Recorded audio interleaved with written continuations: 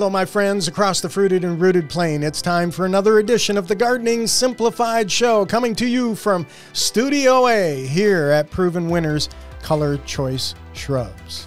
Stacy Hervella is here with me. I'm Rick Weist, and Adriana Robinson, our producer and engineer of the Gardening Simplified Show. Stacy, as spring advances, sunlight increases, and a host of natural events are set in motion. The temperatures rise, the ice melts, the soil warms, the plants grow, the flowers bloom, and the hummingbirds return. I can't wait. I can't wait either. Honestly, I had a minor freak out last year when I saw my first hummingbird in April. I was so beyond excited. We were sitting outside one April evening, a nice evening, and I saw the hummingbird go to its spot in the magnolia where, you know, because they're very territorial. Yeah. Mm-hmm. And it was like, well, what the heck? Where's that thing that has the delicious, delicious sugar water? And I freaked out and I ran down to the basement and I got the hummingbird feeder and scrubbed it all up and boiled the water and wasted no time in making sure they knew they were welcomed back. That is great. I love that. Well, you know why hummingbirds migrate north, right? Is this a pun or a joke? It's too far to walk. Sorry. Especially when you're that size. They're so tiny. Oh, they're so tiny. And hummingbirds are just so amazing, and that's why we as gardeners love them so much. I mean, if you think about it, as I understand it, they are the only bird that can fly backwards. I think I've heard that too.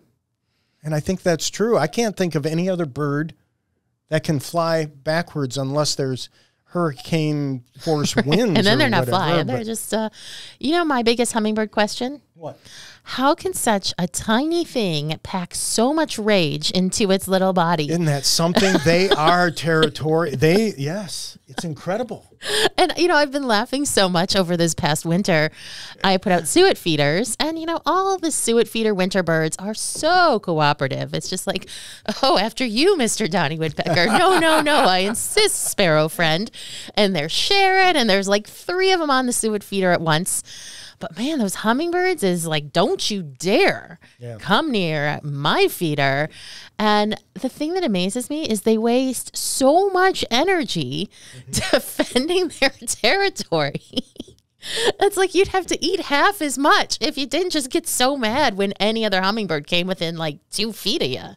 I tell you what, they pack a punch. The smallest migrating bird, hummingbirds. Yeah, you're right. I have a theory on that, Stacy, and that is that many times we find with hummingbirds, they love, I'm going to call them tubular flowers, like if you envision a trumpet vine. And I think with tubular flowers, it may be that for other competitors, it's a little more difficult to get to the nectar, whereas the hummingbirds are well suited for tubular flowers. Honeysuckle is another one that comes to mind, that maybe that's why they have that kind of competitive rage within them, that they're just like, this is my spot and leave me alone. You know, I put out 2 hummingbird feeders. I have a ton of stuff in flower at any given moment during the growing season. And it really does not seem to matter how much surplus of food there is. They're just like so protective. And honestly, that's one of the things that makes them so much fun to watch. Is because well, it's true. And the other thing, of course, is they have to eat a lot proportionately to the size of their body. They're just burning up their so much energy. What would you call that? Metabolism? Metabolizing, yeah. Yeah, metabolic or whatever. Metabolic. Thank you. Stacy to the rescue again. Metabolic, right? Yeah. Thank you. Their rate, I read somewhere that it'd be equivalent to people eating 300 hamburgers a day to survive. Oh my gosh. I believe it. You know, I have to change my feeders at least once a week, sometimes twice a week, depending. And I probably go through about a 10-pound bag of sugar in one season. Wow. Well, you know, timing is everything. And same thing with the hummingbirds. They can't get north too early. Right. They need the food sources, but they got to get there early enough to set up nesting locations. And during nesting season, as I understand it, Stacy, you know, we think about nectar and hummingbird feeders and flowers that provide nectar, but they also eat insects, and probably during that mating period, insects are very important. Yes, insects are very important. And you know what else? I don't know if you knew about this. Spider webs are super crucial to hummingbirds' lives. And I have actually been fortunate enough to see them foraging for spider webs around the edges of my house and my neighbor's house. So right where the house meets the foundation, you know, where it's like where spiders would like to spin webs, they will just go around as if they are browsing for food, but just fly directly around that line. And they use spider webs for their nests, to hold their little teeny tiny nests together. And at the Desert Botanical Garden in Tucson, Arizona, they have a hummingbird exhibit. It's an enclosure. Okay. One of the only hummingbird exhibits I think in the entire world. And the hummingbirds were really not doing well. They weren't thriving. And they realized it was because there were no spiders for them to actually build their nests. And so they started, releasing spiders and letting the spiders grow in there. And it's quite an interesting place to visit if you are in the area. But of course, here in Michigan, we only have one hummingbird that is the ruby-throated. And I'm not complaining because I'm honestly so grateful. Sometimes it just really hits me that hummingbirds are native only to the Americas. And there are people all around the world for whom a hummingbird is a lifer bird. Yeah. And, meanwhile, I'm just like doing my dishes and there's another ruby throat. That's fantastic. I love that. No, you're right. Those nests are amazing. Tiny little nests, and the use of spider webs to create those nests. Very, very interesting.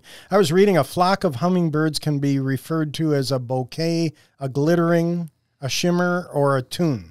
I don't know if you've ever heard that before. I hadn't. I've never. Those are all delightfully poetic names for such an angry little bird, particularly when they are in a group, because that's when they're their angriest, is when they're around other hummingbirds. Exactly. I know a lot of people for whom I think a hummingbird would be a good mascot. Share a lot in common. Well, you know what you get when you cross I'm going to give you a dad joke here. Folks who watch on YouTube, download our podcast, listen on radio. I'm a baby bloomer, and so dad jokes are my forte. You know what you get when you cross a hummingbird with a doorbell? A humdinger. There you go. Thank you very much. Well done. So journeynorth.org was a website we talked about when a few weeks ago, Stacy, you and I talked about monarch butterflies, and I've been tracking that, and again, unusual warm weather in the southeast. So I'm starting to see where some of these sightings are popping up like you had last April or in the month of April. In some of these areas like Texas, South Carolina, Mississippi, Georgia, there have already been some sightings. I believe it. Yeah, it's, they're starting to wake up. And they really, when you think about that migration, they're following blooming northward as things start to come out and bloom. And, we tend to think of hummingbirds as visiting plants that are higher up, but I've often seen them in spring visiting plants that are quite low growing, like some of the things in my gardens, like GM triflorum, prairie smoke. They'll visit that, and that's just a few inches above the ground. Yeah, I love the Proven Winners Salvia Rockin' series, the blue suede shoes, the fuchsia, the deep purple, the play in the blues. The important aspect here, Stacy, real quickly is, and we'll post the list of these favorite plants for hummingbirds. I mean, you have to have bee balm on the list, and crocosmia, and many of these different plants, but the key here is color and bright color. We had our bee show a few weeks ago. We understood that they have a sense of smell, but with hummingbirds, it's not smell. It's flying by quickly, and whoa, what was that bright color, right? Yeah, I've even seen them investigate. I once hung a bird feeder thing in my tree with a piece of red yarn, and they investigated the piece of red yarn. Wow. Sorry to disappoint, guys. That is great. Well, of course, you can hang out some hanging baskets, too. I love to put out fuchsias or calibrachoas. Those two in hanging baskets also are great for attracting hummingbirds. Yeah, and beautiful plants, too. We'll put the list of plants at gardeningsimplifiedonair.com. Coming up next along the hummingbird theme, don't miss this. Plants on trial. Stacy will introduce us to one next here on the Gardening Simplified show. Greetings, gardening friends, and welcome back to the Gardening Simplified show. You know, Adriana does such a great job making the YouTube version of our show, and our YouTube audience has been growing. And this past week, we got a comment from a YouTube viewer who was like, hey, y'all keep talking about these plants for cold climates. I'm down here in zone 10. What do you got for me? And I would just like to apologize. I would never intend to exclude anybody. And, you know, I could go on and on about this, and we are going to get to today's shrub on trial, plants on trial. But, you know, the USDA hardiness zone system, so when we talk about where a plant will grow, it doesn't deal with heat tolerance. Right. It only deals with cold tolerance. And so people who live in really hot climates, it can be very difficult to determine if some of our plants will actually do well for you because, you know, a Southern California zone 10 is much different than like zone 10 in a tropical area. So there's all these other factors. But I did want to make sure that I gave you a plant today that you could certainly grow. And since our theme today is hummingbirds, there was one logical choice, and that is Estrellita Little Star Bouvardia. Bouvardia. Do you know Bouvardia? Oh, yeah. Okay. Oh, yeah. And as a matter of fact, know the history of the plant, too. It was named after Charles Bouvard. He was the physician to Louis XIII, King of France. Ooh. So at least that's how I understand a royal lineage here. This also known as firecracker bush, but most typically I think people do tend to call it Bouvardia. And this is a plant that is absolutely 100% heat tolerant to USDA zone 10 and possibly 11. Probably the only reason we don't have it up to USDA zone 11 is because there is no USDA zone 11 in the continental US. It's all U.S. territories and really, really tropical climates. But this is a plant that is native to North America. It grows in southern Arizona, Texas, northern Mexico, and very frost tender. So very often, as we've discussed, the hardier a plant is, the less heat tolerant it is, and the more heat tolerant a plant is, the less hardy it is. And Estrellita Little Star Bouvardia is no exception. It is hardy only down to USDA zone 8 and heat tolerant through 10 or 11, like I said. But now I don't want our cold climate friends to tune out here because Estrellita Little Star is an awesome plant to grow in a patio container to attract hummingbirds. I have done it myself.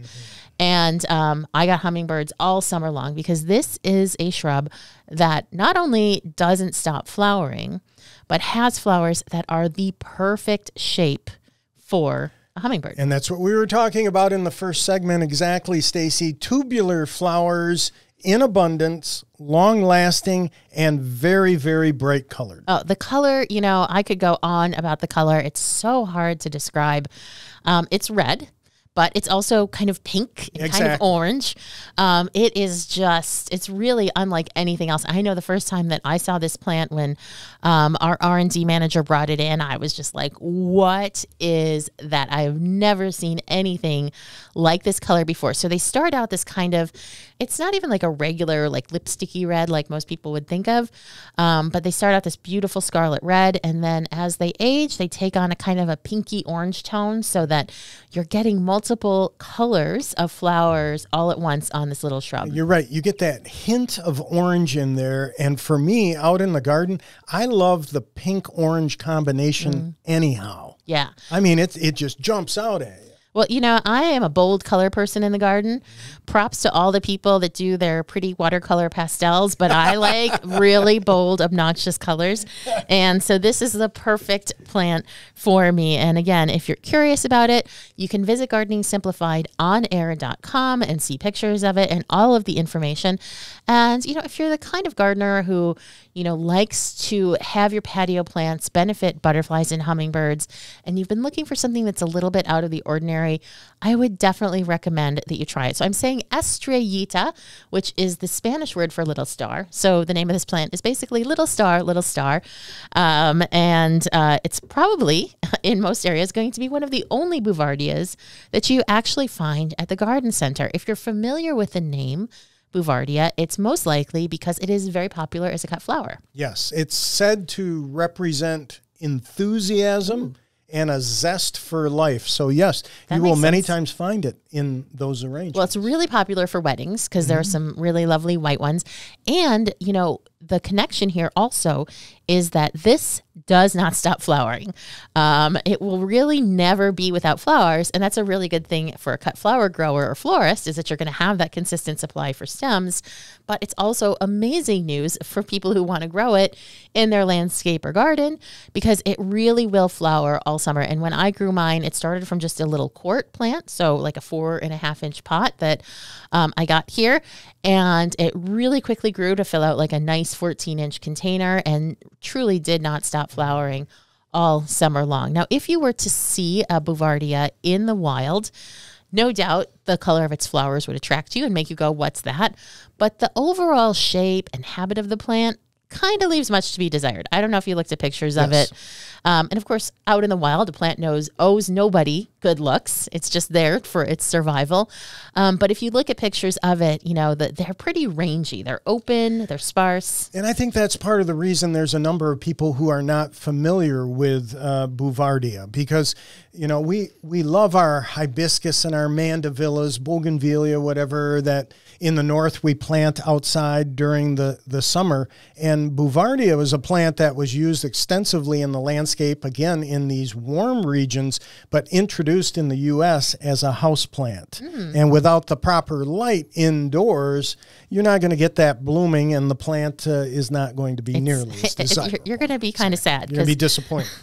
But that's what we were trying to do with the development of Estrellita Little Star, was to get a more landscape-friendly habit. So something that can really work in a more tamed setting and not be so open and so sprawling like Bouvardia is. And that's what really makes this one different. Now, if you look at our native Bouvardia ternifolia, you're going to see similar color. But again, this is going as a nice, neat, tidy kind of tuffet, you know, roundish type of plant. Maybe not quite. It's not quite as tight as a tuffet, but and I think, you know, has great potential in the landscape. If you live in a warm climate, you can grow it outdoors all year round, although you will need to protect it if a frost or freeze threatens. And again, like I said, if you live in a cold climate, it's a great choice for a little bit of summer color and something really different. I combine it with Kufia, the vermilion or Kufia in my garden. Wow. And you must draw the hummingbirds. I do. Wow. That's how I pick my annuals. Do they attract hummingbirds? See, for me, and of course, a long time ago, Stacy, you dubbed me the Canna King. Yes. And I love cannas. And I'll tell you what, if you want hummingbirds in your yard, red cannas. All right. Just a little canna commercial here, and you may continue. By the way, we're going to slow down here a second. GardeningSimplifiedOnAir.com, and of course, you'll be able to get more information on this amazing plant on our website. And for Stacy, for people who are listening to us on radio or the podcast and they're driving, because I know it just rolls off your tongue, what is the name of this plant? Estrellita Little Star Bouvardia. All you really need to remember is Little Star Bouvardia if you're not familiar with Spanish, and you will find it, or just go to provenwinnerscolorchoice.com and you can look for it there, or of course at Gardening Simplified on air. So Rick, I'm going to have to ask you for a chunk of your red canna, because I have not grown cannas in my hummingbird annuals before. I mean, so they just, they flock to them, and I've got baskets of them, so I'll give you a whole basket full. All right. I don't know if I need a whole basket, but just a couple pieces. All right. So if you want to grow this, whether you're talking about growing it as a patio plant or a garden plant if you live in a warm climate, it is a full sun plant, but it can take part sun, so about half a day's of sun. And outdoors in warm climates, it will basically bloom all year round, which is a very, very cool thing. Now, generally, things that bloom that much do appreciate a little bit of extra fertilizer. It takes a lot of energy to put all of those flowers. So I would recommend somewhat regular fertilizing, especially if you're growing it in a container. I know I fertilized mine when I fertilized the rest of my annuals, which is like every 2 weeks or something like that. And I'm happy to report that the deer never once touched my Bouvardia, knock on wood. So I feel pretty confident in saying that this is also a deer-resistant plant. So many reasons to grow this really unique, beautiful flowering shrub from Proven Winners Color Choice Flowering Shrubs. For all the information, just visit gardeningsimplifiedonair.com and you can get everything you need to know to grow this and your own landscape. And look for the plant. The name of the plant is Estrellita Little Star Bouvardia. It's time for us to take a little break, but when we come back, we're going to be answering your gardening questions. So please stay tuned to the Gardening Simplified show.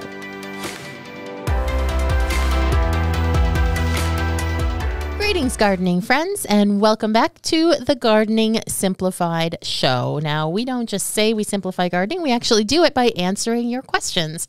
One of our absolute favorite things to do, and I know as the season gets underway here, we're probably going to have a lot of people wondering what the heck to do.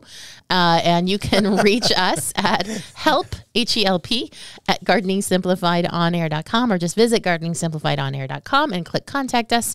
And that is an easy way to send us your gardening questions. So what do we got on tap today, Rick? Well, right off the bat, Teresa sends us a question from West Michigan. With the recent thaw, I saw my hellebores are budding.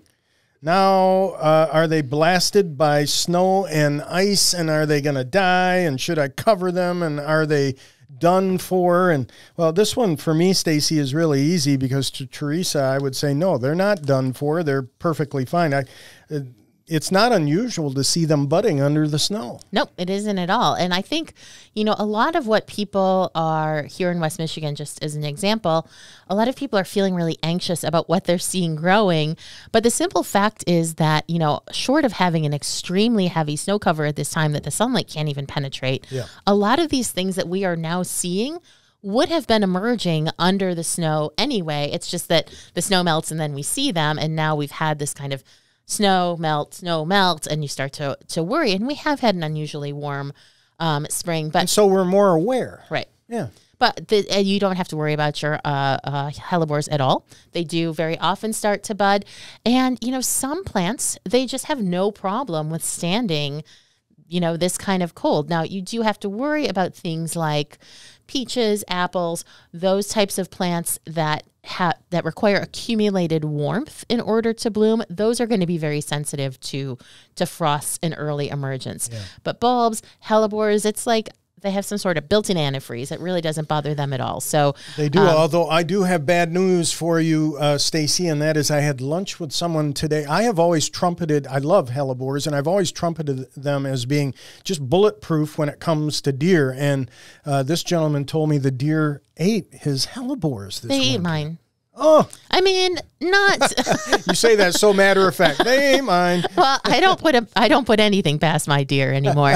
Oh dear. But it's not terrible. Like, it's definitely a last resort. Like, you can tell they didn't enjoy it.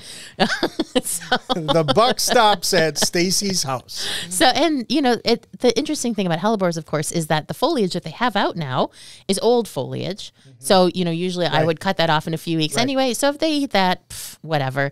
Now, if they eat the flowers, on the other hand, we're going to have an issue. But it's not a problem if they nibble the foliage, and they don't do it too much, but I would not consider them to be bulletproof. All right. Jen writes to us, hi, I really enjoy and I'm always looking forward to your channel on YouTube every Saturday. Thank you, Jen. We appreciate that. And for folks watching on YouTube, please share with friends and neighbors. Jen says, I live in Iowa City, Zone 5B, close to a wooded area where I have deer and rabbits. Oh, I thought Troutman juniper was deer resistant with their prickle stem that kept poking me while I planted. Unfortunately, I didn't realize that deer were desperate enough to eat both of my Troutman junipers in the middle of January. Oh, bummer. I love Troutman juniper so much, is how she writes it. Should I replace the new ones with the conditions shown in the attached, or will they generate new growth this spring? Yeah, so thanks for those photos, Jen. They broke my heart. They're helpful to answer your question, but yeah, that is heartbreaking. And junipers are generally not a favorite of deer, but you just can't predict. And I planted new junipers myself last year. I did spray them pretty aggressively. In fact, I probably need to do that today just because they're going to be getting desperate again. So they will become more deer resistant as they mature, but when things are new, deer are much more likely to grow them. Now, I did look at your pictures, and we will put those in the show notes at gardeningsimplifiedonair.com. And I would say that I would leave them. They have been pretty severely chowed down, but there still is growth on them. Of course, I don't know what they looked like when you planted them, so I can't for sure say how much they have been damaged. But I think that there is enough that with some TLC and fertilizer, so I would definitely plan on fertilizing at least monthly from as soon as your soil thaws up until late July. Make sure they don't get water stressed. I think they will come back. On the other hand, if you're just like, you know what, can't deal with this, it's too heartbreaking, by all means replace them and then put that deer repellent pretty religiously at least this season so they don't do it again. Yeah, I agree with you. I think they'll recover, but the problem is it takes so long. Yeah. And it's difficult to have that patience. And that's a great horticultural term, chowed down. And it happens to all of us, Jen. Does. And thanks for tuning into the show. We appreciate it. Linda's asking us, I love listening to your shows, gaining knowledge every week. Would you please consider doing a show on lawns? I'm a baby boomer. Welcome to the club, Linda. Same here. A baby boomer who loves a well-manicured yard. I also love my birds, a vast ecosystem that happens throughout the yard. And so what Linda's doing, and you're not alone, Linda, she's looking for a happy medium for an eco-friendly yard and a nicely mowed green grass without weeds. And we're talking about a lot of area here too, Stacy. Linda says has an acre that was just grass over the last 5 years. They're planting more and more proven winners, native shrubs, and adding a tree every year. Way to go, Linda. Love it. Cut flower garden, rose garden, pollinator garden. This sounds like a great place. I know. I'm jealous. I'd love to visit. Beautiful, Linda. Well, I'll tell you what, as far as turf is concerned, the one word of advice that I would give, and I've always given throughout the years, is that people make the mistake of watching sporting events, golfing or football or baseball, and they want that well-manicured, really tight, low-to-the-ground cut. You can have a lawn and not be out there using all kinds of weed killers and that sort of thing, simply by making sure you have a sharp blade on the mower and you raise that deck to the highest possible height. For a lot of people, they struggle with that because, again, they want that golf course lawn. But I'll tell you what, you can have both. If you raise that deck and allow that grass to shade the crown of the plant, and in the process, it also shades out weeds that are trying to compete. There's no question in my mind, Stacy, doing that one thing will make a big difference. You know, what I was also going to add for Linda is we were talking a few weeks ago about turf grass varieties. Yes. And, you know, a lot of people think, oh, well, I just go to the garden center or whatever and I buy lawn seed, grass seed, and that's it. And that's not the case. There are so many wonderful eco mixes out there with all of these different varieties of turf grass that have been specially selected and blended to need fewer inputs, to grow more vigorously and outcompete weeds.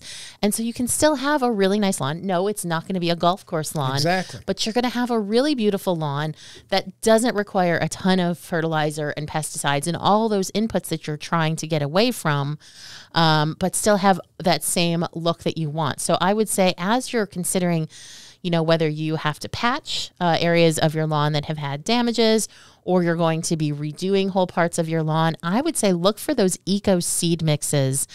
And, you know, I would also say consider clover. We could probably do a whole show on clover, but nitrogen fixing. Back in the day, many, about a century ago, clover was an integral part of lawns because it stayed green. It added all of the nitrogen that a lawn needed. And I read actually that it was the invention of 2,4-D as a popular herbicide that killed clover and kind of made everyone go, well, I don't want that anymore. And I heard that the inventor of 2,4-D, the chemist who invented it, apologized that it killed clover because it was such an important part of lawns. So I would also say, Linda, you can buy clover seed to seed into your lawn. It is so beautiful and green. It's beneficial for the bees when it flowers. And by mowing it high, you will still get flowers. So I would say, really consider what you are planting, not just how you're caring for what you're planting in your lawn, not just how you're caring for it as a way to make it more eco-friendly. Yeah, clover is a nitrogen-fixing plant. So all those benefits you listed, Stacy, along with the fact that it's nitrogen-fixing, would be beneficial for Linda's situation. And a tall turf type fescue or something like that. You're right. There are many different varieties of grasses. And then raise that deck on the mower, and I think we can have some success here. Yeah, and you know what? If you have clovers in your lawn, you can spend summer days looking for 4-leaf clovers, which is one of my favorite things to do. So I like that. It ain't over until it's clover. So we've got to take a break, but when we come back, we're going to have branching news. So please do stay tuned to the Gardening Simplified show. Welcome back to the Gardening Simplified show. It's time for branching news, not breaking news, but branching news. And right off the top today, because hummingbirds are a topic that we could talk about for hours, I wanted to mention the key invention of the hummingbird feeder, where we put sugar water in a feeder. It was Lawrence Webster who made that first feeder. His wife had asked him to make something that would help attract hummingbirds to their yard. His name's Lawrence J. Webster of Boston. He did it for his wife. She had read a 1928 National Geographic story about feeding hummingbirds from small glass bottles. And so he employed a MIT lab glass blower. Ooh. And by 1947, the National Geographic ran an article about these new feeders. By 1950, you have the Audubon Novelty Company picking up on this, and hummingbird feeders were born. So, they haven't always been around, but since 1950, this has been a thing. That is fascinating. I know I wouldn't be without one myself. Yeah. I absolutely love it. And it took me a while to come around to it, but I would highly encourage, it makes a great gift, first of all. I would highly encourage anybody to do that. Although, there are some caveats that people need to know about feeding hummingbirds. Absolutely. And as a matter of fact, if you're going to make your own recipe, a great place to find hummingbird food recipes is the Cornell site. Yep. Or the Smithsonian. But Stacy, I think a lot of people feel that, well, I got to put food coloring in here. We got to make it red. And that's not the case. Heck no. Definitive. Yes. Well, there are a lot of things out there that you'll find on social media and so forth about how it's causing growths on hummingbirds' tongues. And the simple fact is that the red on the feeder is more than enough to attract the hummingbirds to the feeder. You do not need and should not color the liquid, no matter what you see at the store, because they do sell red tinted liquid at the store, like in the hummingbird feeder section, and there's absolutely no reason to buy that. And in fact, if you want to save money and feed hummingbirds, like I said, you can just get a 10-pound bag of sugar. It costs like $5. That's more than enough all season long. All you have to do is boil some water, dissolve the sugar in it, let it cool. You can even pre-make it and keep it in your fridge until you need it. And that's what I usually do. So I think, just because they sell that product in the store doesn't mean you need to buy it. And it doesn't mean it's what you need to emulate. So I would encourage anybody who wants to do right by hummingbirds to do just a teensy bit of research. And in fact, we'll do that for you and put it on the show notes at Gardening Simplified on air. Yeah, that'd be great. And of course, the camp that I fall in, again, is I use plants first to attract hummingbirds, like the red cannas. But in addition to that, Stacy, to prevent harmful mold growth, we have to frequently be cleaning these feeders. Yeah, and it does grow. So like I said, the warmer the weather, the more likely it is to grow nasties. But vinegar does a very effective job of cleaning it without, risking any harm to the hummingbirds.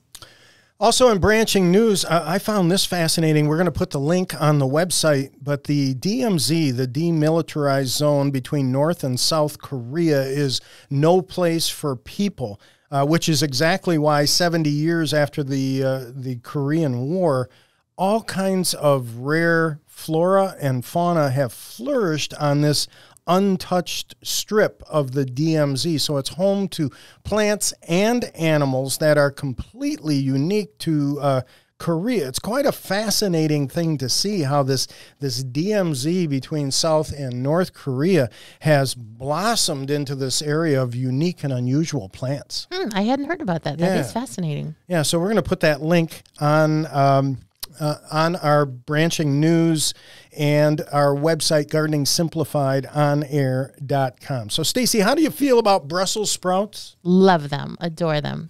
Brussels sprouts are the in thing now. They weren't always the in thing for a lot of people. I like Brussels sprouts roasted, drizzled with maple syrup. Okay, well, I don't mind them roasted. I tend not to play up the sweetness.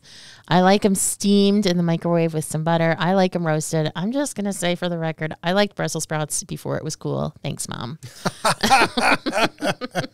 Well, there's a theory on that, and the theory is this from Dutch scientists. And again, we're going to put this link at gardeningsimplifiedonair.com, but Dutch scientists are experimenting with the vegetable, and they discovered why Brussels sprouts taste so bitter to some people, the compounds within Brussels sprouts. So the theory is, Stacy, that over the years they have now developed Brussels sprouts that are less bitter and guarantee high yields. And so a new age of Brussels sprouts has been born, and that's part of the reason for the popularity in restaurants and with folks to eat Brussels sprouts. This is the dawning of the age of the new Brussels sprouts.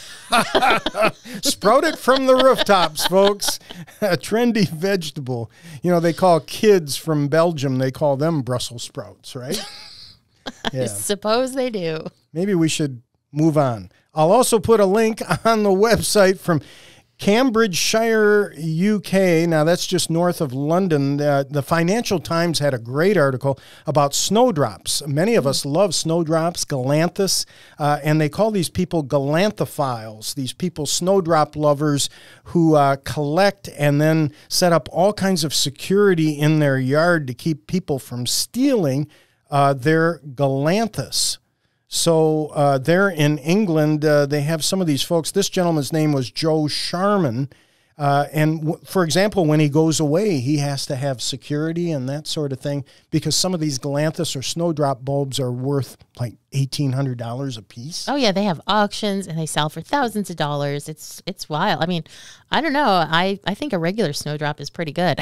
I don't need a fancy one myself. Exactly. I don't know. He's in England, so he could use what King Arthur used, surveillance. Sir, S-I-R. I had to spell it out, so it's not a good pun. We'll move along. Let's see. What else do I have here for you? Orland, Maine. A couple came home, and they sat down in their comfortable chairs, their living room chairs, and there was squealing and a whole ruckus going on. I don't know if this has ever happened to you, but they got out of the chairs. There was a short-tailed weasel in the chairs. This was in Orland, Maine. Was it their pet? And no, just got into the house somehow. Gosh. And these pictures are just crazy. You know, typically you only encounter weasels in the wild. And the problem with the weasel, too, is that they can be really nasty. So they called on a friend to help. They chased it into the bathroom, cornered it in the bathtub, then brought it to the car to release it into the woods. And, of course, weasels, they've got a real musty smell. They just don't smell good. And so this was pretty fascinating. Pop goes the weasel, and it's It's never a good feeling when there's a wild animal in your house. No matter what. Honestly, even if it's a housefly, you're like, must evacuate right now. You know, it's you feel very helpless, and you know, we feel like our homes are our shelters and they're safe, and when something comes in there, it gets your defenses up. It's weaselly understandable why you wouldn't want something like that in your house. Okay, and then in California now, if you build a skateboard ramp in your yard or landscape over 6 feet tall, you might want to check with the city first. The city of Vista in California unanimously passed a new ordinance to fine skaters $3,400 if they have a backyard ramp over 6 feet tall. What? 6 feet? When I was a kid, we'd set a board out on a milk crate, and that's about 6 feet tall ramp. And they have to regulate that? Oh, my word. That's unbelievable. I found the hardest thing about skateboarding is concrete. That's the hardest thing about skateboarding. And as a baby boomer and at my age, I'm not doing it anymore. But anyhow, so if you're going to build a skateboard ramp in your yard over 6 feet, you might want to check with the city first. Or, just plant a tree instead. You got it. I love it. As a matter of fact, I couldn't have said it better myself. So enjoy your week, folks. Thank you to Adriana Robinson, our engineer and producer. Thank you, Stacy. It's been fun. Thank you, Rick. It's always a pleasure, and we hope you all have a great week.